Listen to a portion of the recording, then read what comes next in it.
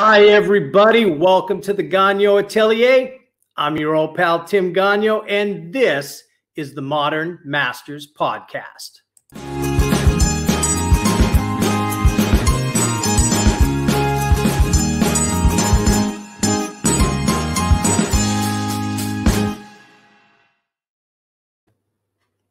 Well, welcome to the show, everybody. I'm so excited that you're here. We have got a fabulous show for you. I am so excited. Oh my gosh. I got to be honest. I'm geeking out a little bit. I'm geeking out bad.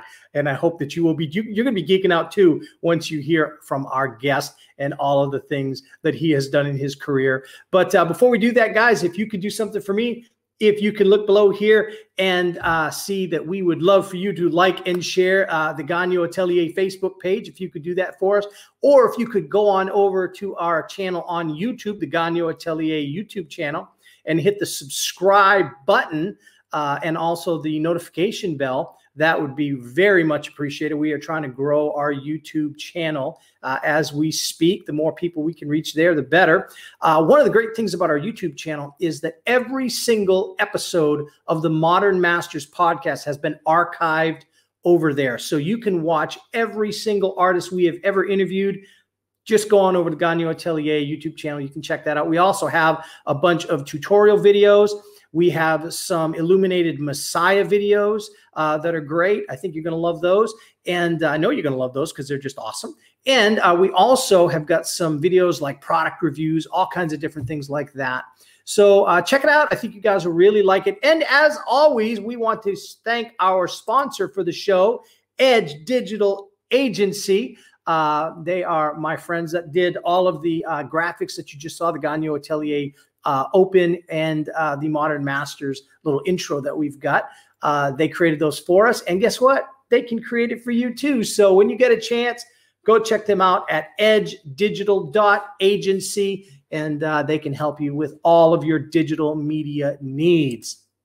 All right, guys. Well, with all of that said, let me bring on my guest. Now, you guys are going to love him.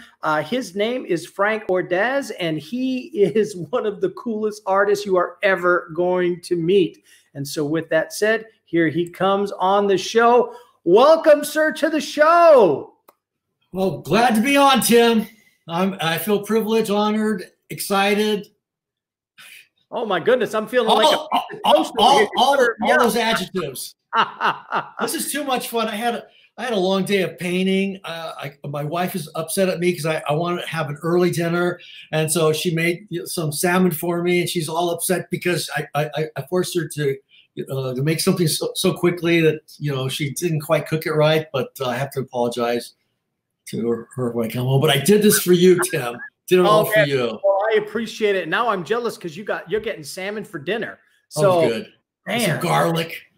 Oh, and garlic? Stop it. Now I'm hungry. I had a hamburger. Salmon. Oh, man. Hey, I would love to have a hamburger. My wife is one of these, she's not a vegan type, but she's a health food nut. She actually has celiac disease, so we're definitely gluten-free family.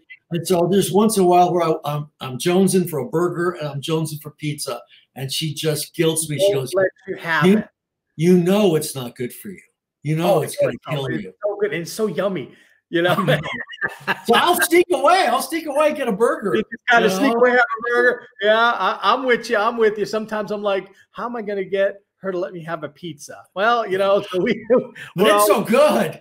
Yeah, I know they're so good, but it's like this one thing I do know. There's science behind this. It has been proven that married men live longer, healthier lives than single men do, and that's because we have wives that stop us. That or our wives are slowly killing us. Slowly. Maybe. A little bit at a time. I've been married for about 33 years now. Oh, I'm gonna get in trouble here. After 30, it's a blur. It's a blur. You're just happy to be there at that point. Yes, thank you. There you go. I always say to people when they see me, I'm like, you want to see a magic trick? And they're like, okay. And I'm saying, what? I'm going to make myself better looking. And they're like, what? I'm saying, watch, I'm going to make myself better looking. And then what I do is I go like this. My wife's sitting over here and I'll be like, and get a little closer to her and say, Ta-da! I am suddenly better looking. There you go. I gotta steal that move.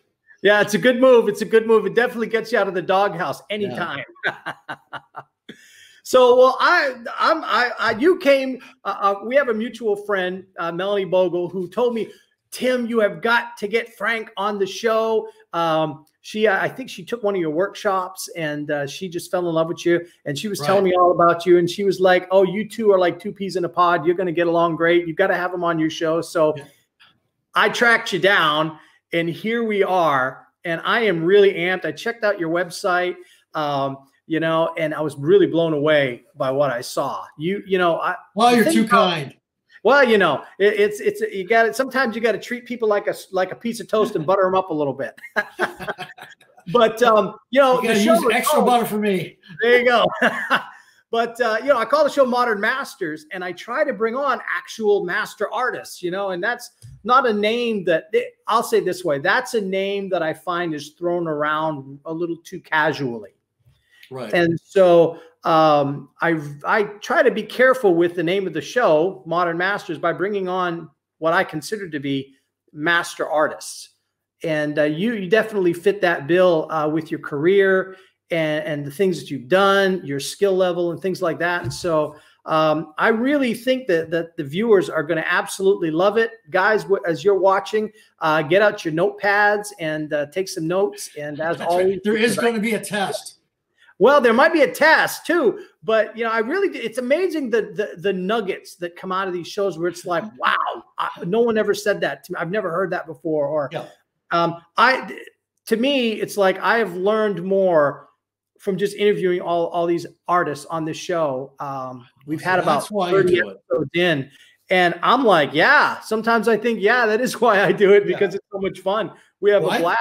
Well, I tell my students, if you can take a workshop and remember one or two things, significant things, then it makes all the difference. Because sometimes a student isn't ready for new knowledge, right? Mm-hmm. And you'll need a teacher who will have expertise, or at least is very focused in an area that you need to develop. Now, I always appreciated golfers, because even the best golfers will go, you know, I'm not too good at my short game, so I'm going to have somebody look at my short game. You know, when I tee off, look at my posture. I mean, there's all these things that we need. I happen to be very lucky here in my town. There's a animation director from Disney. I have a friend who's an architect with a really good eye. So these people come in and they'll critique my work. And that's something I learned when I was at Lucasfilm. We would spend an hour, sometimes an hour and a half, every day looking at our paintings, just sitting down and critiquing them. Now, it took a while. I'd gone to art center, so we learned about critiques. But it's usually a critique from a teacher for about 10 minutes, maybe, max, then on to the next student. Right. But we're talking an hour and a half, sometimes looking at a painting. How can we make this better? And so if you do have that esprit de corps where you're all thinking, how can I make this shot have major production value? Then you're not stuck, and you don't fall in love with your work. And that was a big takeaway, is do not fall in love with your work. You're always looking at it going, can this area be larger? Could this area be smaller? Is this dominant enough, which is my first read, which is my second read, which is my third read? I believe in reads. I tell my students, when you come into a room, people first see color and shape. And if they like it, they'll come in closer. And then when they're around 10 feet away, they'll see the subject matter. And if they like the subject matter, they'll get closer, and then they'll be marveled how it was done. Wow, look at the thickness of this of the strokes. My God, it's just like chicken scratch. That's amazing. You stand back, it looks real. And so there's all these different levels of appreciation that I tell students. And some people are ready to hear that, and some are not. And I think some of the best teachers are older farts like me, who've done it all, so to speak, and almost have a grandfatherly attitude in how to talk to a student and how to bring them along and how to nurture them. And because I've talked to people who've taken classes from very accomplished younger artists. When I say younger artists, I'll say maybe 30s and 40s, and they'll get mad when somebody asks them, "Oh, what colors did you mix to get that?" And the artist will say, "Hey, don't bother me right now." I've actually heard that. It doesn't matter what I mix. Just pay attention how the colors go together. And I usually will be a little bit more, because you figure that people are usually for some of these workshops for a whole weekend, 400, 500, 600 bucks, right? So you want to know, why did you do what you do? Why was there, the big word right now is intentionality. To be, right? Have you heard that, Tim? Intentional, yeah. Be intentional. Well, I've known that in art like forever. There should be a reason why you put that color next to this other color, next to another color, looking at your negative shape, why your negative shapes are the way they are versus your positive shapes. Right. Art is actually extremely sophisticated. If you really want to be accomplished and master your craft, you're really looking at all the different facets, whether it's color, composition, texture, edges, narrative, storytelling. How are you going to frame it? How are you going to stage it? It can be overwhelming, but eventually, when you create your own style, your work will be recognizable. And just like guitarists, any major guitarist has accomplished with their instrument, right? But they all have a certain sound. You can hear a guitar, you go, that's Jimi Hendrix. You can hear another guitar, you go, that's B.B. King. You can hear another guitar, that's Carlos Santana. You know what I'm saying? Right. They have their own artistic voice. Right. And that voice takes a while to develop because you have all these different influences. There's some people that say, I'm a self-made artist. Well, all that means you probably haven't taken classes at a school, but everybody's got influences because you live, now we're getting a little bit of philosophy. You live in a certain time and space. If you lived during the Renaissance, okay, then the new thing then was perspective. So that was the rage, and chiaroscuro, right? That dramatic, like a stage, the dark background and the light foreground. All these things are very important. And you move through the history of art, and there are more things that are added to the lexicon of art, to the vocabulary, to these brushes that artists can use to create artwork. And it's a wonderful heritage, I believe, to be an artist, because we do stand on the shoulders of all these other great, let me turn down my phone, these great men who came before us and great women. And we build on that, right? Right. And I like what Delacroix said, even with the simple things, there's still more to say. And I've always thought that was a great statement. Good example is mother and child. Mother and child was a certain way during the 1500s. Well, mother and child now, we consider how our culture is so different, right? In this country, just how that's painted. It's not going to look like a Renaissance Mary and Jesus, right?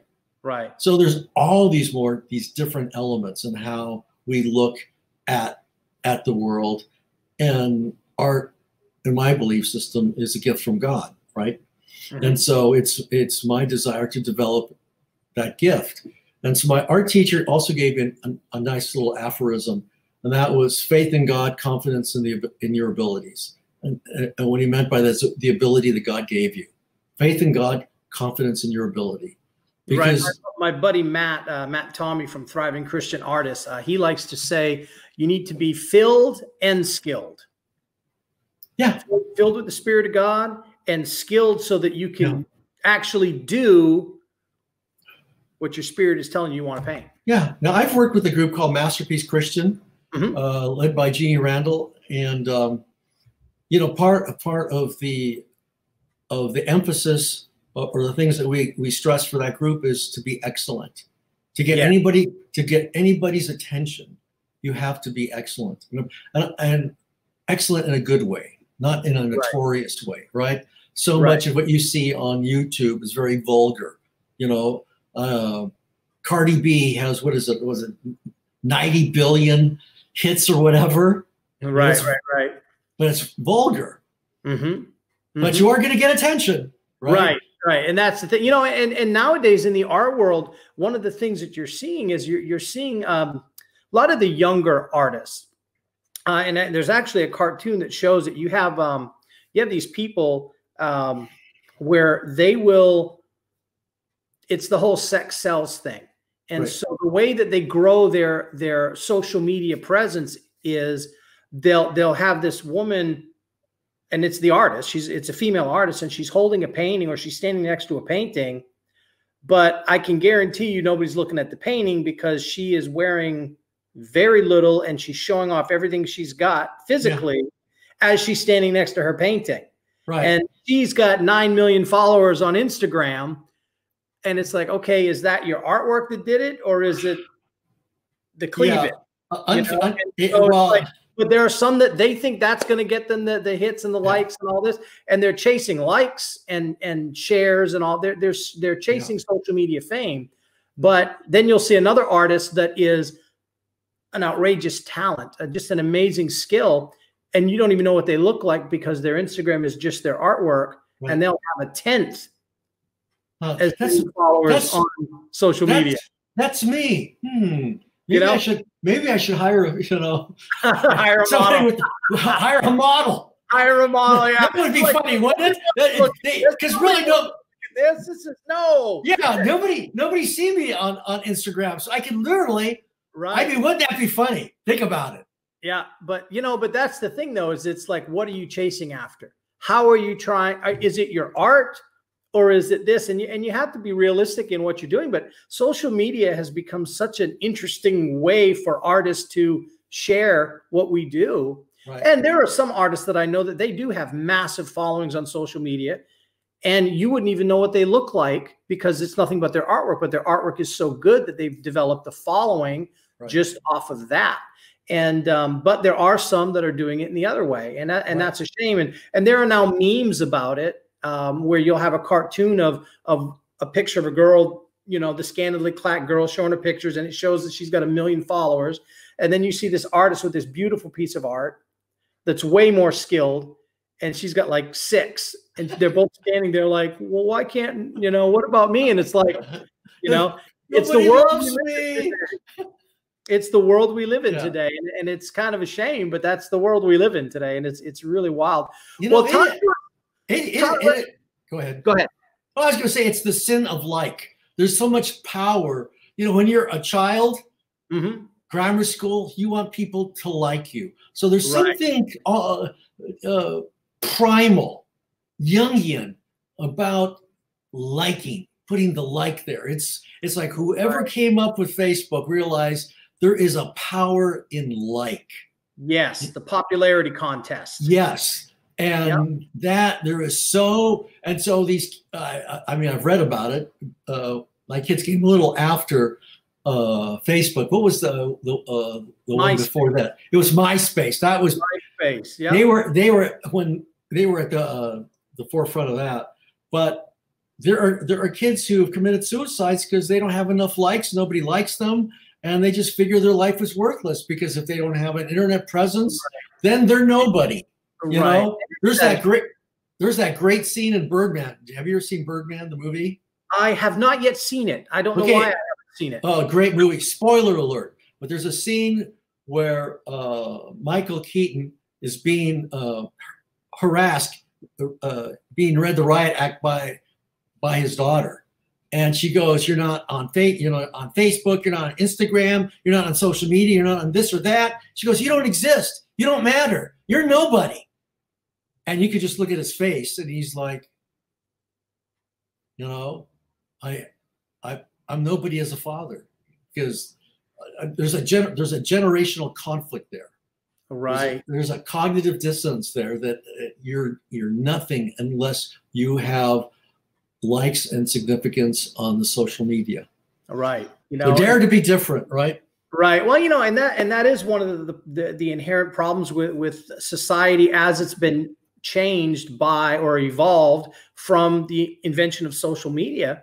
Right. Is, you know, what would most people rather have? Most people would rather have a few small, super strong relationships that are lifelong than a million surface friendships. But nowadays, everybody wants a million surface friendships, because that's what they call it on Facebook. We're Facebook friends. You know, you barely know the person or you don't know them at all. But if I have a million of that, then I arrived as a human being, and you have very few real friends. That's not healthy, you know. But you know, it's the world we're in. I say it all the time. We are living in the twilight zone. It's just a weird world we're living in. And we can have a whole other conversation about that. Yeah, but, I call it the apocalypse. We're in the apocalypse. It can definitely feel like it sometimes. Yeah. Well, let's talk about your career. Yeah, let's talk about your art career let's make that transition. I'm having so much fun already. This is great. But let's talk about your career, because your career, you started your career, and you mentioned it already, working for Industrial Light and Magic. That's George Lucas's company. Yes, George special effects company. Light and Magic, Star Wars. You worked as a matte painter. Correct. And so tell us exactly, first of all, what the heck is a matte painter? What does that job do? And I'm going to show an image, two images of your matte paintings, and then I'm going to show a video clip of that matte painting being used in a movie. And then we'll come back and you can explain to us like how it's done. Like, how do you actually make a matte painting? Okay. So first of all, what is a matte painting? Well, it's a background. Okay, it's part of what's called post-production. After all the live action has been shot for a film, this was my work was pre-digital, so we worked on film.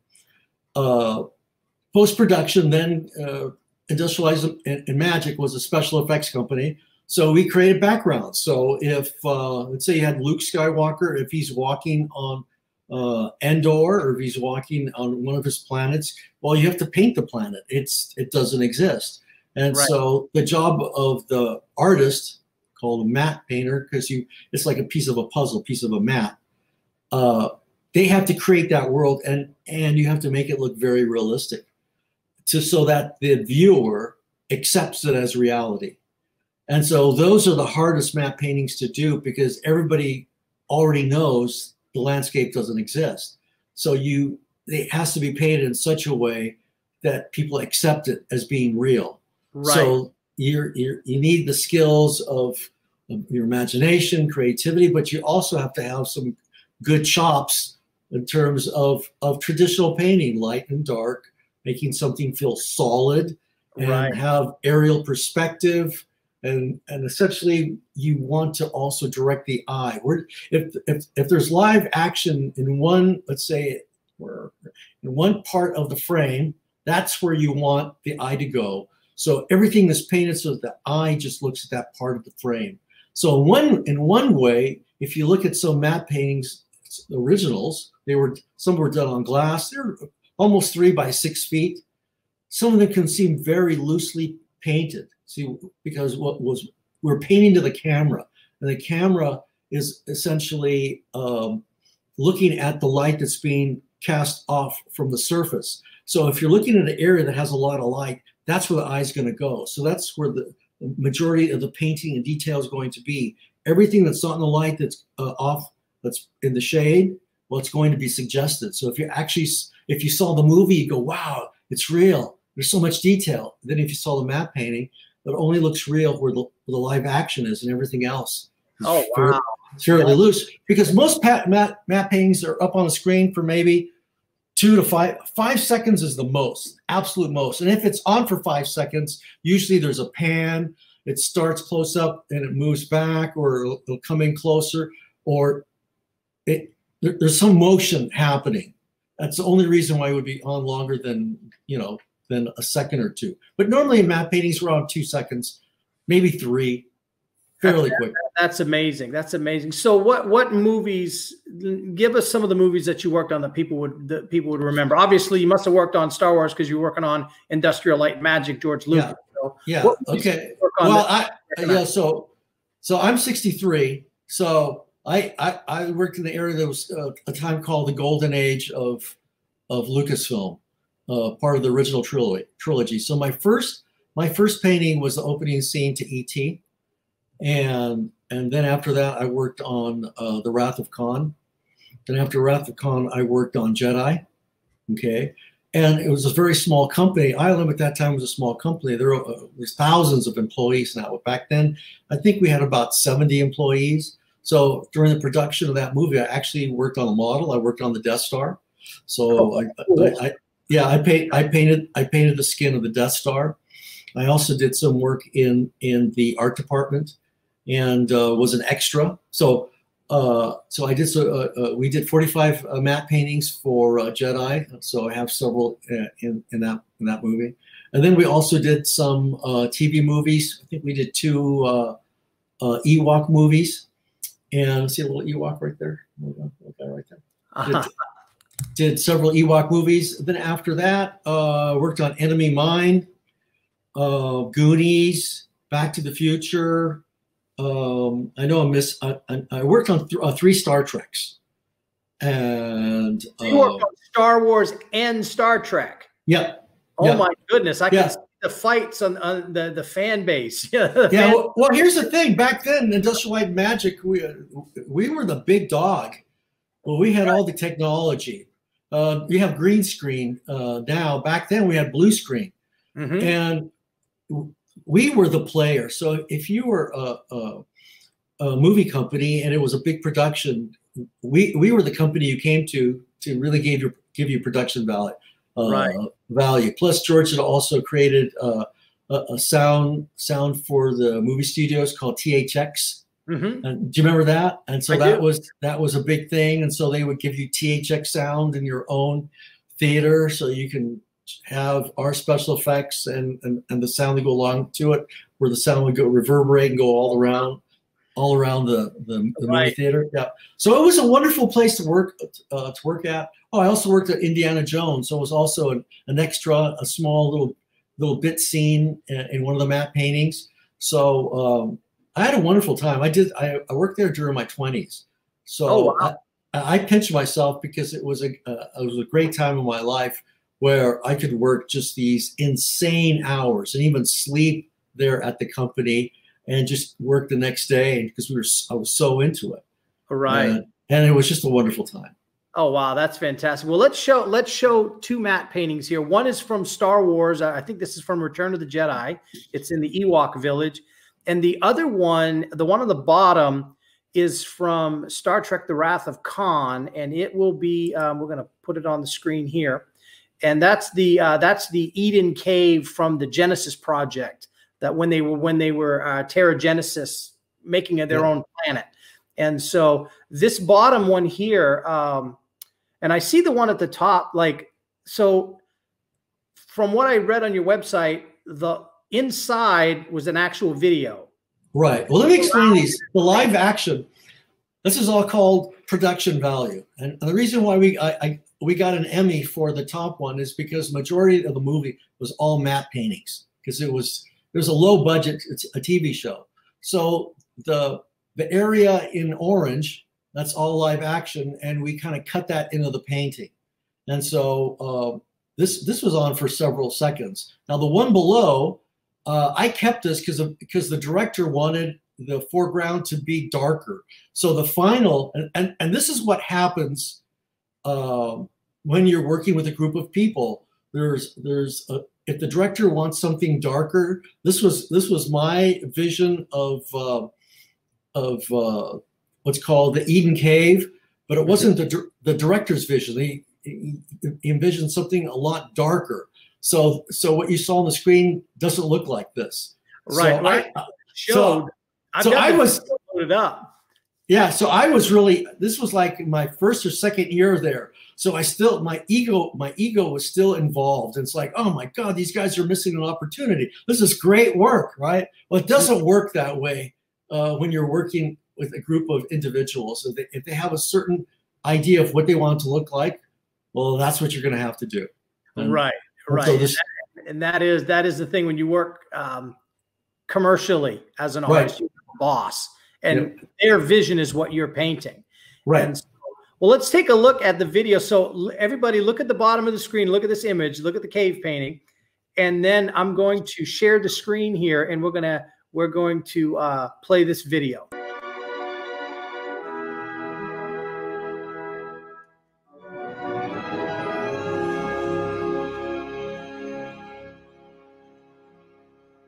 You did all this in a day? The matrix formed in a day. The life forms grew later at a substantially accelerated rate. Jim, this is incredible. Have you ever seen the like? Can I cook or can't I?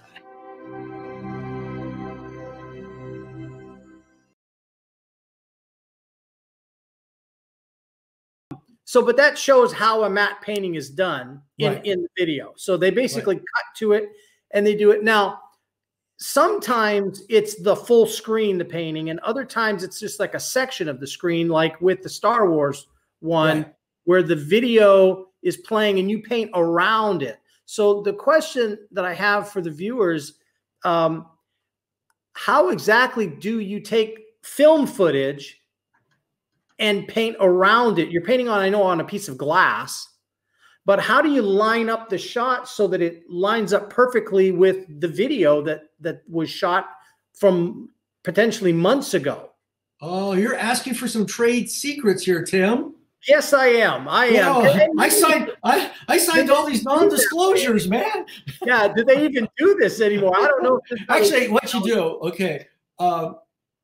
Most movies are, especially if they're a special effects movie, they're storyboarded. Okay, so when they shoot all the live action, it's already been storyboarded. So nobody's really shooting from the hip, and so the matte painting has already been kind of pre-decided, so that when they're shooting the live action, the matte painter will go literally on location, and he will direct the shot that's going to go in the matte painting.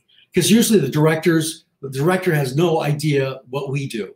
So the matte department steps in like a director and goes, okay, we're going to need this here. We're going to need that there. Don't have a live action cutting going into the scene because, see, they're part of a puzzle. So if somebody's walking through a scene, once they walk into the painting, they're going to disappear. Right. You know what I'm saying? Because this is not digital. It's live action with the painting, and the painting actually has a hole. Just imagine a hole in it, and that's where the projection is going to be. So if anything's moving out of the hole, it's going to disappear because we can't put it into the painting. Right. Okay? So you painted the painting before they shoot the scene? No, we do the painting after the scene. Okay. Yeah. Okay. So it's a little technical. All to say, there was a scene that I did for a Jedi, and it's where Luke Skywalker is on a skiff, and Princess Leia is being taken captive on another skiff, and there's Jabba's barge, and Luke has to jump from one skiff to the other. Well, Lando Calrissian, well, see, we didn't have anybody there on location, as I remember. We may have, but I don't think so. And so Lando Calrissian, the actor, was moving around. Well, I couldn't put him in the shot because the skiff was actually on pylons. So we had to paint all that out and make it look like it's levitating, right? Right. And so, but he was hanging on. So for that scene, I actually had to paint Lando Calrissian hanging on, and it's a painting. And hopefully, and I think it was successful, your eye is looking at Han Solo jumping from his skiff to the other. So, and of course, he's dodging all the darts and all the lasers. So you're not looking. It's like magic, right? So, but yeah, Lando Calrissian actually, it's just a painting of a man hanging. Correct. In that scene. Yeah. Wow. But again, it's where the action is being directed. You're not looking at at Orlando, what's it, Calrissian, you're looking at the action. Right. So how did they splice the paintings that you do? How did they splice that with the film? Did they reshoot it? I mean, this is before computer. Well, there's several techniques. Now, this is old school. They don't do this anymore. Some people are actually, there's some groups that are going back to old school, which is fun. It's kind of like now the millennials love record players. See, I hate record players. I always hated the skipping, and that's, I'm never going to go back to a record player, but my son wanted to get me a record player. I went to save the money. My daughter, my youngest daughter, when she was 16, begged us, and I mean begged us for a record player. And she came home. She went to the store, and she came back all excited. She bought a Sean Cassidy album. There you go. And my wife likes Sean Cassidy. And my wife, her stepmother, saw that Sean Cassidy album and lost her mind because she had that album when she was 16. That's a Partridge Family, right? I don't know. It was, I think so. I'm an 80s child. She was a 70s child, but my wife's a little older than me, but it was like, she saw that Sean Cassidy album and she flipped out. She was like, "Oh my God, Sean Cassidy!" And my daughter Gabby's like, "You know who this is?" It's interesting how that life cycle works. But there's all these different techniques. There's rear projection, front projection, and latent image. Okay. And they're kind of little, I don't know, we'll probably lose your listeners here, but it's somewhat technical. I'll explain latent. In latent, you create you're shooting a live action, and you block out an area with black in front of the camera. So the camera's open, so there's just a window where the camera's going to film the live action, and everything around it is black. It's got to be very black. And so let's say there's just somebody walking down a road. And once that action is filmed, then the film is wound back into the camera like from the very start. And now a painting is done of that scene. So maybe he's walking down a road in London, Abbey Road, and with trees and whatever. And now the area where the live action has been filmed is blacked out. That way it's not overexposed. And now the film is exposed to the painting. And so there's a certain amount of run up that, kind of like when you and I talked before we started this, there's like a run up where you make all your mistakes, make sure your colors are matched up, make sure your perspective is matched up. Right. And then once you get to the real live action, that's where you separate the professionals from the amateurs, because now if you screw up, you've just wasted all that film. So it's like exposure. Yeah, it's a double exposure.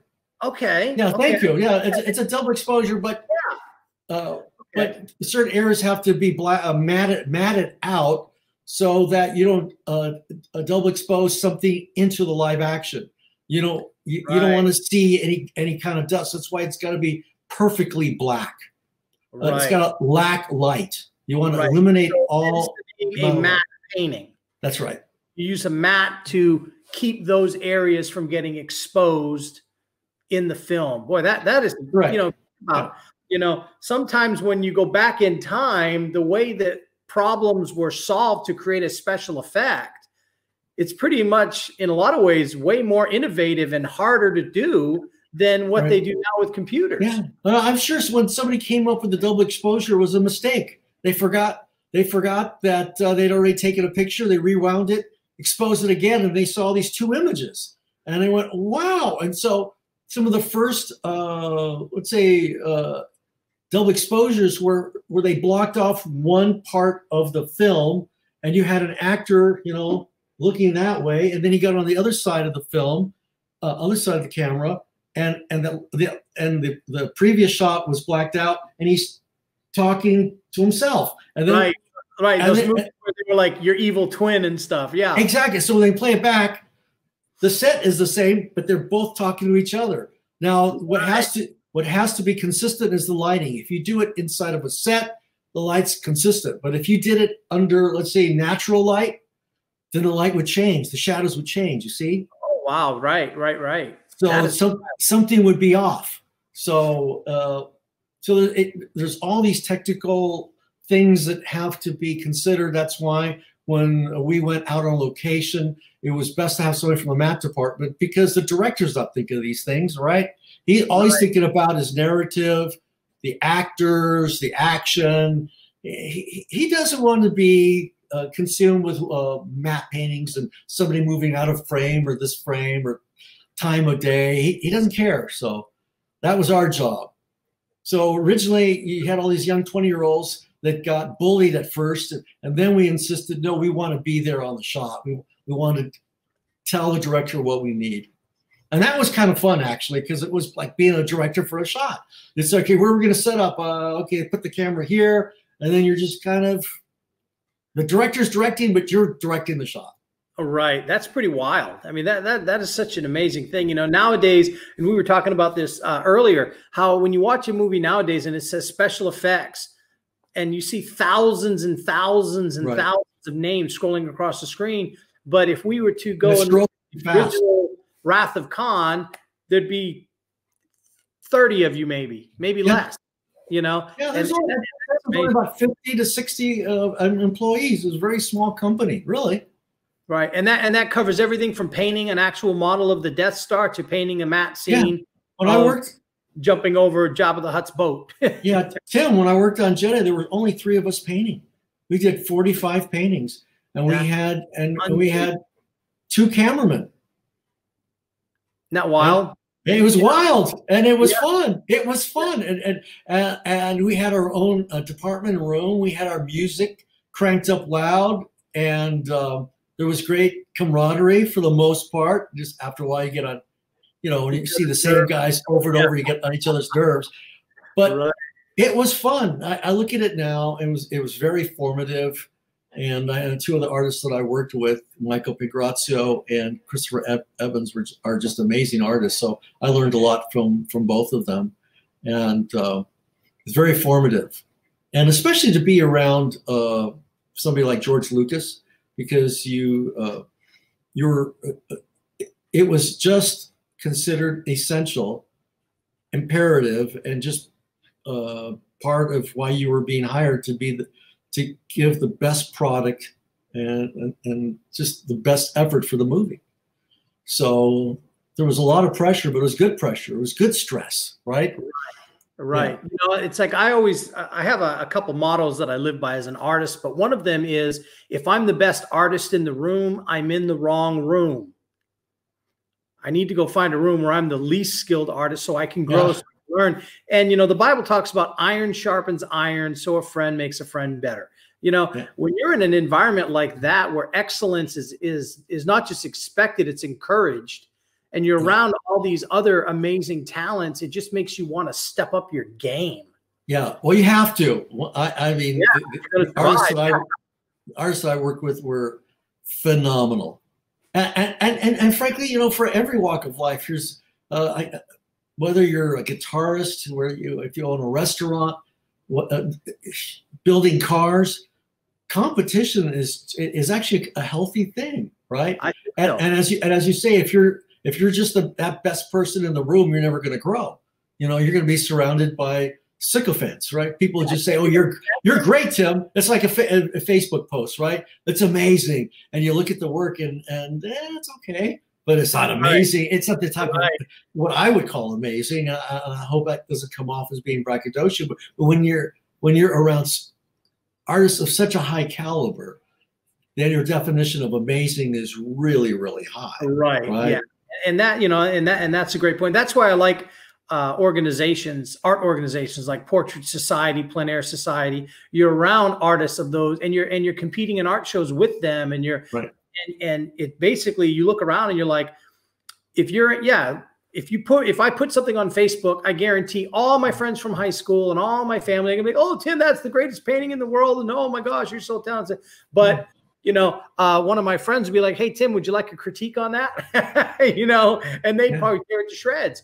I'd rather have someone that can talk to me and tear a painting to shreds and make me better than have all 100 people telling me how great I am. I mean, nobody needs that, you know? Yeah. And so, yeah, that's, go ahead. Yeah, you want constructive criticism and criticism from somebody who is a master at his craft, and you know, and have a teachable spirit. Because if you're not teachable, I mean, I have friends come in and who are really good. Like I said, these guys from Disney, and they've got a good eye. I go, why did you do that? What do you think about doing this or that? Now, if I'm already thinking or seeing that something that could be better, I'll really listen, and it's really helped me, and that's always really good. And sometimes it's just taste. Now, why did you put that tree there? Well, that's part of you know, part of the narrative, the tree of life. So let's say I was doing a painting of a tree of life. So why is the tree there? Well, there has to be a tree because that's the painting, right? Painting's about a tree. Exactly. So there is that element of personal taste, and so but you have to have done enough painting or grow as an individual and as a person to kind of detach yourself enough so that your ego's not involved, but that you're also willing to hear a critique. You know? Yes. You know, I think that, and it's anywhere in life, any aspect of life, you need to have a mentor. You need to have someone that. Oh, I had several. Yeah, you need to have people in your life that you've given them permission to speak into your life and to tell you the things that might even be painful to hear, but you know they're going to tell you the truth and they're going to tell it to you in love. Those are people that really love you. Good point, Tim. Because the truth hurts sometimes. You know? Yeah. You know, I've had some artist friends. The truth. Go ahead. You know, I just think that what you just said, that is truly loving somebody. If you're willing to tell them the hard truths. You know, I remember telling my kids when they were growing up, you know, the truth is the truth. And sometimes the truth hurts. Yep. But it's the truth. The truth doesn't change. The truth is always that rock. Right. And you know, we can run around that rock and dance around it, but eventually you're going to trip over that rock if you don't stand on it. Yeah. So the truth is important. And if you don't have people in your life that are loving you enough to tell you those hard truths, you're never going to get anywhere in life. You're just not. So on the other hand, it's good to have a wife that loves your work. Because I don't think I've ever done a painting my wife doesn't like. Oh, that is beautiful. Well, actually, I think it's okay. Oh, I just love it. So there you go. Hopefully she's not going to listen to this, because you know I don't always go for her for critiques. But there are times where she'll go, there's something that's. But see, she does have a good eye in this respect. She'll look at it and she'll go, I don't know what it is, but I can't tell you. But there's something not right. Right. You know, when you're not married to an artist. Right. They can't. My wife, her background is ballet instruction, you know, and now she works for a Navy defense contractor, you know. Okay. So she's not an artist, but she knows she can look at something and just like you said, she can't tell me exactly what it is. Right. But she'll know something's not right. Right. And she'll let me know, you know, she lets me know. And it's kind of funny. We always joke. It's like, we just did a painting together. She likes to do those paint pours. She's more crafty. And so she did a paint pour, and she's been doing pretty good at that. And so she did a paint pour, and it looked like ocean water and these things. And so she asked me to paint some fish over it. So I painted some fish over it. That is the first painting in our house that I've actually painted. There's no art of mine. If you go into my house, there's no art in mine other than that fish painting that we did together. Okay. Is there a reason for that? You just don't like looking at your art, or what? No, it's kind of funny. It's just like, because I paint biblical narrative paintings, and a lot of my exhibit work, it's like most people wouldn't hang that. It's like, because we live on the beach. So she wants, you know, like the painting we did together, it's like an abstract paint pour with pompano fish. Okay. That's what we want. Turtles, sand, seashells. Yeah, it's a beach house, you know. We want all that stuff, and so that's kind of thing. So having a painting of, you know, like Moses parting the Red Sea, not something she's going to want to hang in the wall. Hey, you got to put Moses on a surfboard riding that right in that Red Sea. You know, my friend Rob Woodrum, he's a pastor of a church here in town, but he's also a phenomenal painter. And he made a comic book called Rabbi Encounters, which is like, it's about if Jesus came today. So instead of Roman soldiers, it's like UN troops. Yeah. And like the woman in the well, it's the woman in the laundromat. Okay. You know, things like that. It's like one of the great graphic novels I have ever read. It's really that good. You should check it out. But he's also an avid surfer. And he has a very great painting that he did. And it's Jesus walking on water, but he's surfing. There you go. Like leaning like this. Yeah. And he's going down the wave like he's surfing, or this glorious wave. But it's walking on you got to water. have fun with art. You got to have fun with art. And it's yeah. See, I loved. Yeah, I kind of planned my life right. I wanted to do the special effects work. I wanted to work for Lucasfilm, but I also wanted to work on book covers. But I also wanted to have my own gallery. So the Lord has blessed me with having fulfilled those dreams. Right, working on, and I also did a project for the White House where I did a poster for the Easter egg roll. So I've had all these fun parts of my life where I never thought these things would happen. And I like this stage of my life having a gallery on the street where somebody can just walk in. And this kind of ties in with what we were just talking about, where somebody would go, I like that painting. And so I'll ask them, and before I used to say, well, thank you. Now I ask them, what do you like about it? And then they'll tell me, well, I like the way that you capture light.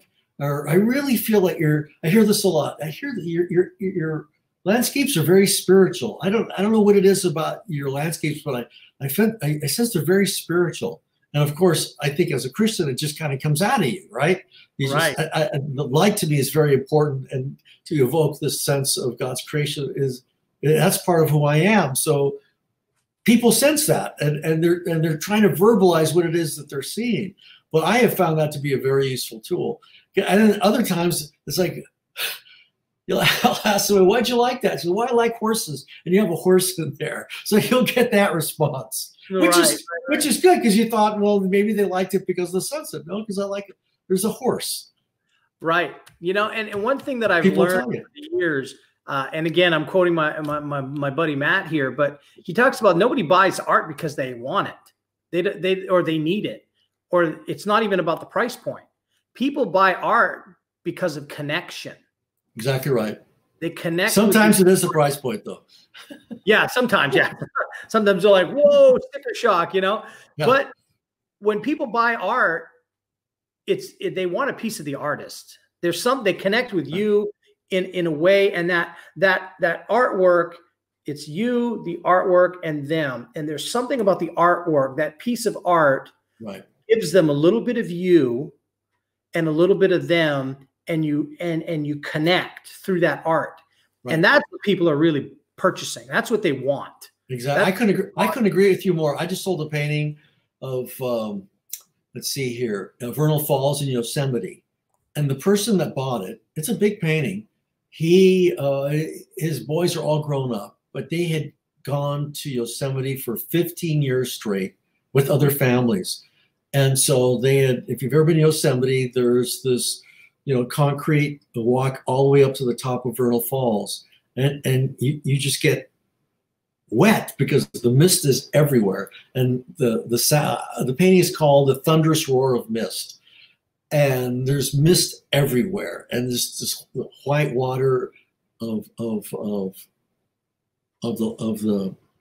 the river as it crashes on these rocks. And he just said, man, that's what it was like when I was there with my kids. And he has it in his home now.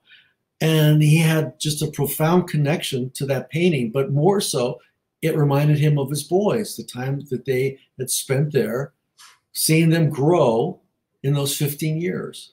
And there's something I tell people in many ways, if you look at the book of Exodus, after God created a miracle or something profound happened to the children of Israel, he had them, and I'm no way saying this is like God, but he had to build a little monument so they could remember, right? Right. They would build a memorial. Yeah. A memorial. And if you read the Psalms, it's all about remembering. Remember what God has done for you. Right. Remember how God parted the Red Sea. Remember how you were once slaves, but now you're free. And the paintings can be that. You can remember this wonderful time, because especially now during these very difficult, trying, during the apocalypse and the plague, you know, what Paul was in jail, and my favorite verse is "Be anxious for nothing," right? And he goes on, you know, and I'm having a senior moment right now, and I usually know that passage word for word, but I'm blanking on it. But here's the thing: after that, he goes, "Whatever is good, whatever is lovely, whatever is, you know, virtuous, a good report, meditate on those things." Right. And there's something very powerful about looking at something that you can remember the good times, because people are getting depressed right now. People are kind of at their wits' end. I talk to them. I talk to some people who are very fearful. And you have to remember the good times. You have to remember that it's not always going to be bad, for lack of another term. I mean, even now as an artist, there's some days where I just don't have it. I just feel like breaking, you know, the brush stick and but I've done this enough to know that, you know, it's going to be better tomorrow. Tomorrow, right. I'll have a better attitude. I don't know if it was bad steak or what, and it is. You know, and that's the thing. It's like there's a thing going over around the internet, and it says, you know, was it a bad day, or was it a bad 5 minutes that you're letting ruin your whole day? It's a good meme. It's true. And that's one of the things. And I always sing a little song from, you know, remember the old Rudolph the Red-Nosed Reindeer show? There was a little song. She said, "It's always tomorrow. There's always tomorrow for dreams to come true." You know, and it's like whenever you're having a bad day, it's like, hey, there's always tomorrow. Yeah. You know, it's going to be better. The sun's going to come up tomorrow, and things are going to. You got to reset. So you know, try again. And you know, Tim, and I've been doing this a long time, so there's a certain level of professionalism where I'll still do something, even if I know, I don't have it today. I'm distracted about something, thinking about whatever, and I'll try to do something else. I'll try to prepare some panels, just so some panels or whatever, or do a little busy work, or maybe I'll work on something that doesn't require a lot of attention. I might work on a sky because I could just get a lot of paint on there, and then it might relax me. And music's also very important, you know, and so having just the right music to put me in the right mood. And right, yeah. And what you're talking about is, you know, the difference between a professional and a hobbyist. You know, I heard it said, you know, you can't expect professional results if you have hobbyist habits. There you go. Oh, so you're just full of all these great little aphorisms. I listen to a lot of different people talking about a lot of different things, but that's a good one. That's one of the best ones I've heard, honestly. And it's definitely, I wish it was mine, but it's not. But, you know, it's true, though. You know, it's like people, it's like, what's the difference between a professional artist and a hobbyist artist? A professional artist treats it like a job. They wake up, they do the work, and they keep going. They don't wait for inspiration from on high to hit them before they paint, you know? And they go weeks without painting anything. No, a professional is in the studio every day working on their craft, taking classes, watching videos, practicing and training, and, you know, things like one of the things that I've been in the habit of doing is every 6 months I paint color wheels. Like really tough, intense, because color theory is one of my favorite things to do. And so I will stop everything for 2 to 3 days, and I will do nothing but work on a very intense color wheel. I'm impressed. But I do it every 6 months as just, it's a habit of mine. And has it helped. You know, I just love it. But for me, that's a professional practice of sharpening my knives, you know, because I teach chiaroscuro, I teach, you know, basic drawing things. So I'm always working on those skills. But color theory is not something I get to teach very often, but it's something that's a passion of mine. So I want to keep that. I want to keep that knife sharp. And so nothing will do that better than going back to the basics and painting the basic things. But that's a professional practice that I do to keep those things sharp. But I want to show some of your artwork, because you transitioned from working for Industrial Light and Magic. You worked on children's books and other things as a commercial artist, but then you transitioned to full-time fine artist doing portraitures, landscapes, still lifes, everything. I want to show some of your artwork. Talk to us about when you decided to make the switch and how you made the switch.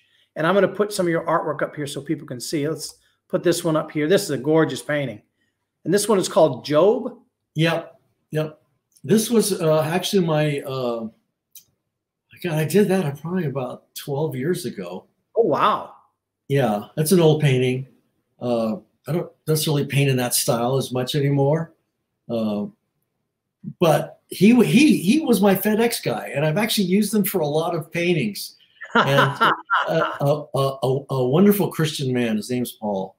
And so he was posing for an illustration, but I liked the look so much that I said, "Hey, can you pose for something else? Just I'm going to do it for myself." And that was this painting. And he just has a wonderful spirit, and we would have all these great talks about God and just our walks with the Lord. And when you find somebody who as a model that somehow has the spirit that you're trying to communicate, man, that is gold. And so I've used him for angels. I've used him for guards. In fact, I've used him for Nebuchadnezzar. I've used him for a lot of things. Oh, wow, that's great. That's what an artist would call a muse. Yes, he's a great guy.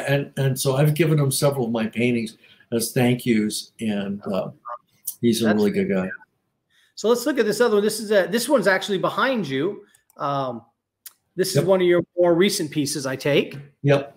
I went over to Nemo, Texas, and they had all these cowboy and native reenactors. And I actually painted this during the lockdown. And I was just on Facebook, and I was just showing people my techniques. And so this was a result of kind of a step-by-step. This is how Frank Ordaz paints. And this character just seemed sad to me. There was something about him that I wanted to draw out. And he's native, but if you look in those eyes, there's a lot of pain. I see a lot of pain there. And I don't know why. As an artist, you go, why am I painting this? There's just something that I just want to express. I want to express, So, yeah, I think that's a good point. It's like sometimes as artists, especially if you do portraiture work, you're like, you see somebody and the light hits them just right, or they've got a facial expression. Yeah. You're like, I have to paint that. I have to paint that. I have to paint that. Yeah, because Tim, if you live life, and we've gone through so many emotions. We have a son, and he has a disability, and I have another son who's just varsity runner in high school, and just Mr. Popular. So we've experienced so much with these two children, and a lot of that will come into my art. All the highs and the lows, the happiness, the sorrows, the disappointments. I mean, you get that when you read Job. You get that when you read the Psalms, right? And so I think it's a glorious thing, and especially songwriters experience that, right? Dylan being one of the best of just expressing his thoughts of life and relationship. And so I try to put that into my art, and for better or for worse, I'm not thinking, is this painting going to sell? Although I probably should think about that more often. I'm taken by something, and I want to express it. And you want to express it in paint. And I think, I think that's a good thing. I think when an artist, if you're looking at, you have to make a living at it, obviously. But I think when we put the focus on, I got to make a painting to sell, as opposed to painting what is on your heart. I think if you paint what's on your heart, people will connect with that and the painting will sell.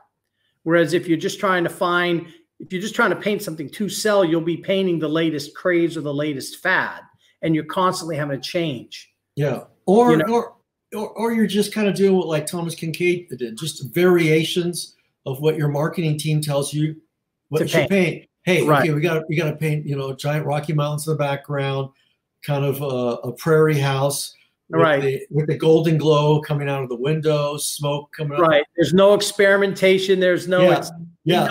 These are what sells. Yeah. So paint those things. Only. This was our big seller. Go ahead and paint that. But paint some more of that. Yeah, paint some more of that. I actually know a painter that his he does a lot of licensing work, and his artwork is the colors that he picks is his wife would go to the fashion shows and find out what the colors are for next year.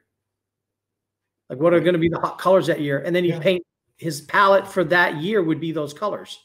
Yep. Yeah, I worked for a card company after I left Lucasfilm. They're called Portal Publications, and they would kind of tell you that, okay, these colors are hot right now, and this is so or they'll go, cows are hot, so we're gonna do some. Do you remember for a while there, everybody was just cards, everything had cows or had pigs, or we're gonna do flamingos. Flamingos are big, or it's zebras.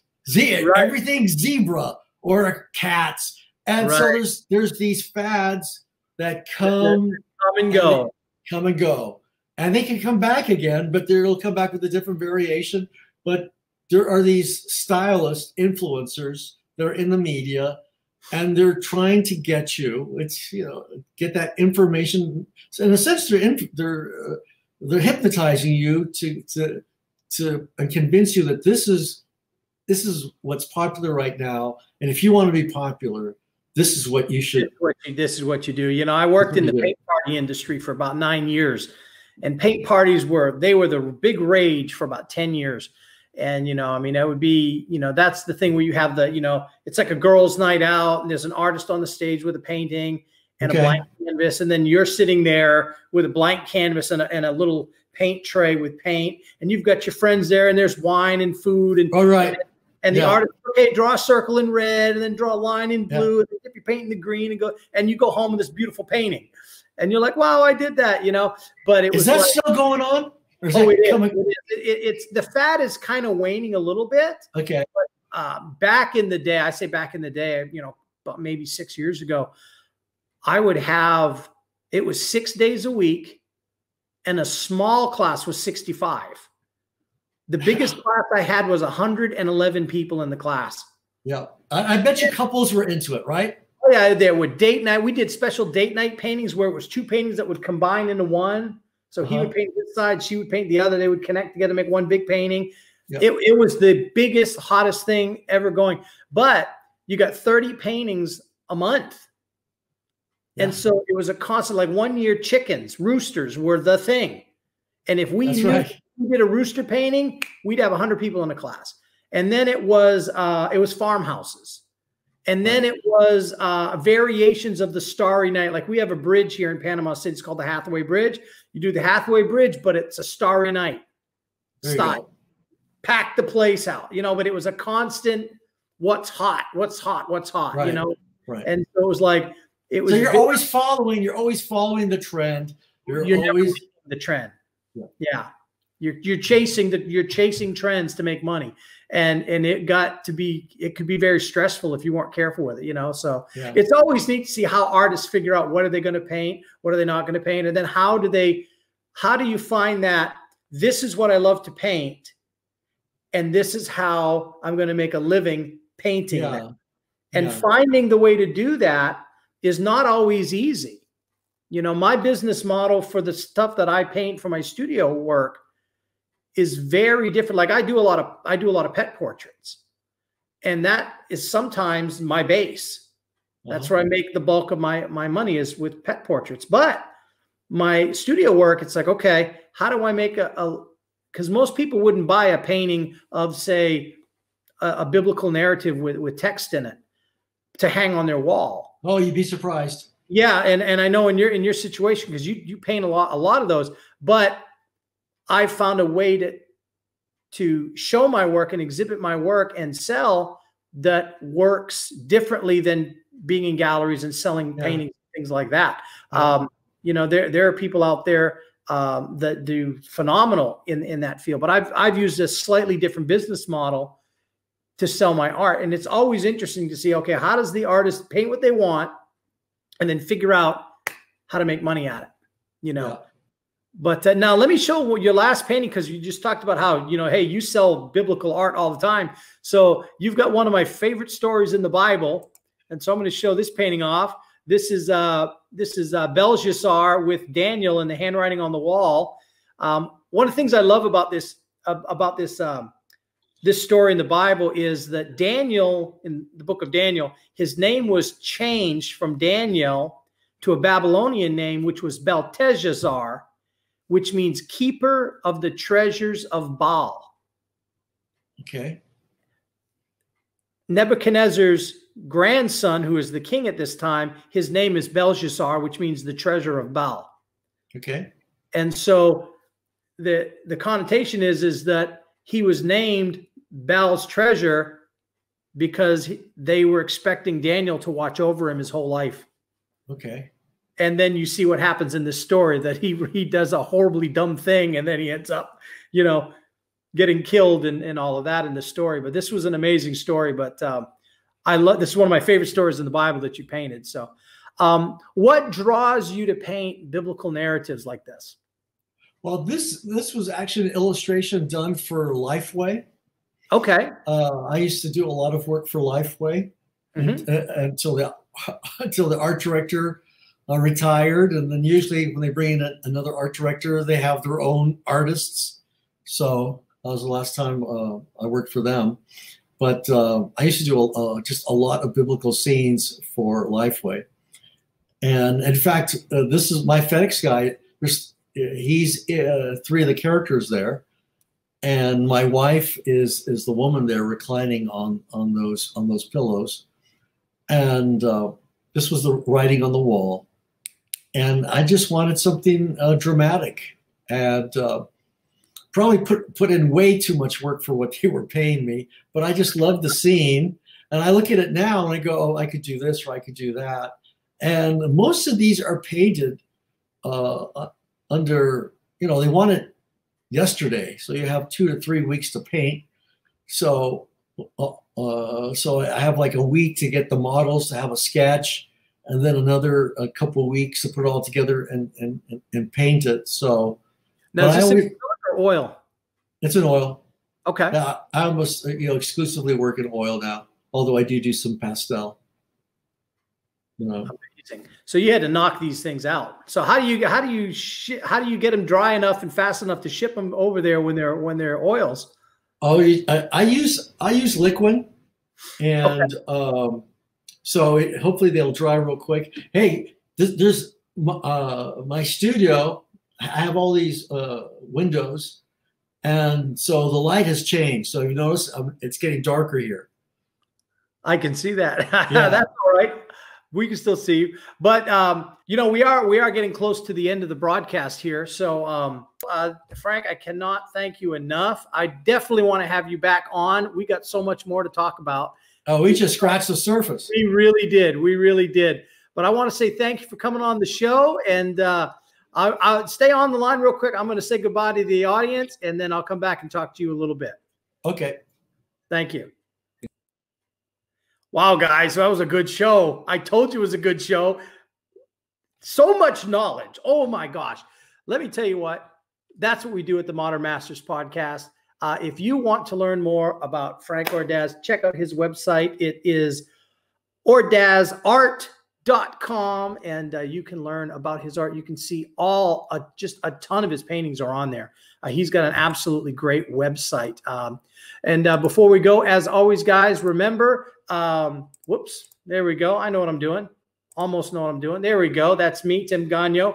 And right there in the bottom of the screen, remember, like this page on Facebook, Gagnon Atelier Facebook page. And if you can, go over to our YouTube channel and hit that subscribe button and the notification bell. I would greatly appreciate that. And remember, guys, as always, remember one thing: God loves you, and so does your old pal Tim. We'll talk to you next time.